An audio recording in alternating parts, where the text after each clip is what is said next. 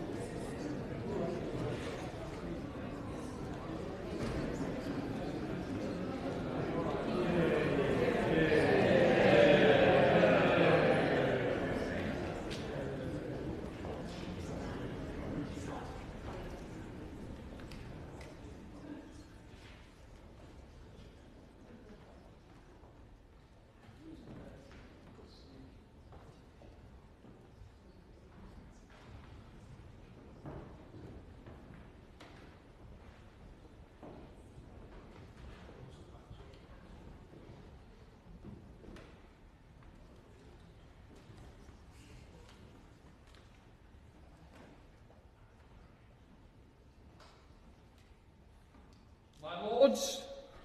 I acquaint your Lordships that Her Majesty's faithful Commons, in obedience to the royal command, have, in their exercise of their undoubted rights and privileges, proceed to the election of a Speaker, and that their choice has fallen on me. I therefore present myself at your Lordship's bar and submit myself with all humility for Her Majesty's gracious approbation. My Lords and members of the House of Commons, it not being convenient to Her Majesty to be personally present here at this time, a commission has been issued under the Great Seal, commanding us and several other lords therein named to notify and declare Her Majesty's approbation of the choice of her faithful Commons of Sir Lindsay Hoyle to be their Speaker, which commission you will now hear read.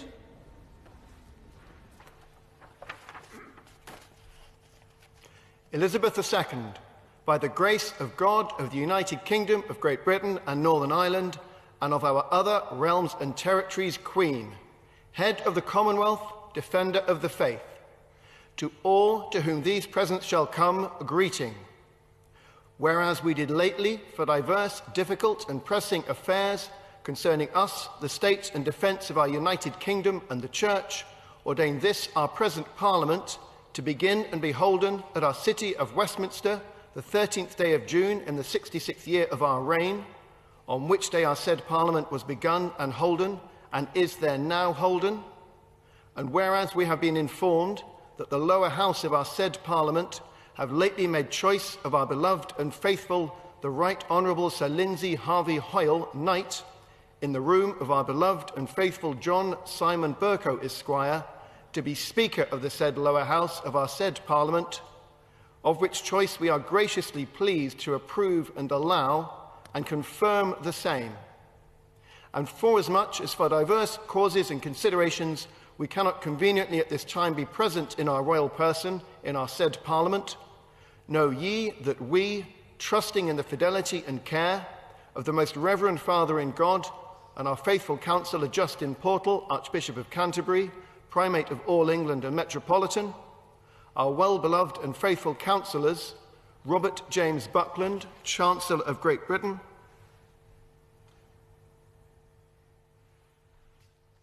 Natalie Jessica, Baroness Evans of Bowes Park, Nabnit, Lord Dalarkia, Igor, Lord Judge, Angela Evans, Baroness Smith of Basildon, and other lords of our Privy Council, by the tenor of these presents, do give and grant to them, or any three or more of them, full power in our name to declare and notify our royal approbation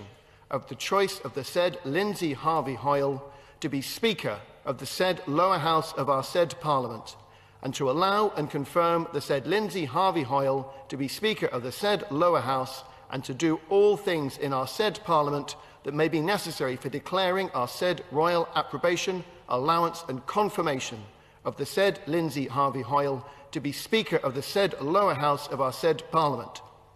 In witness whereof we have caused these our letters to be made patent. Witness ourselves at Westminster, the 4th day of November, in the 68th year of our reign, by the Queen herself, signed with her own hand.